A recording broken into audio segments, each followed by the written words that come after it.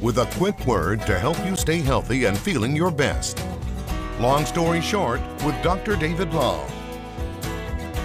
Prachi Kakar once said, "Life is nothing but a play of hormones." And yes, they play a large part in how we operate our daily lives. Controlling them is a great skill in itself, but sometimes we might need a little extra help. So how can we keep them in check?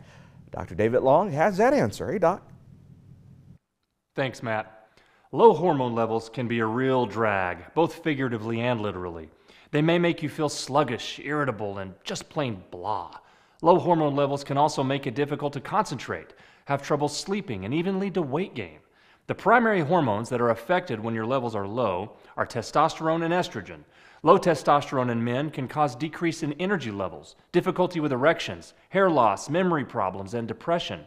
In women, low estrogen can cause irregular menstrual cycles or no menstrual cycles at all, hot flashes, fatigue, anxiety, depression, reduced libido, and thinning scalp hair.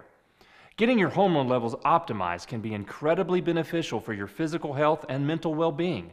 Your doctor may recommend lifestyle changes such as exercising regularly, eating nutritious foods, and/or taking supplements to help boost your hormones naturally.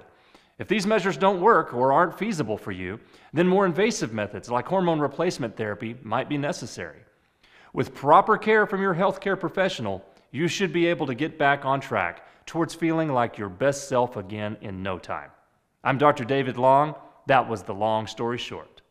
Thanks, Doc. Remember, you can catch Long Story Short every Thursday right here on KLBK. And if you've missed any previous segments, you can find all of those over on our website, everythinglubbock.com, under the health category.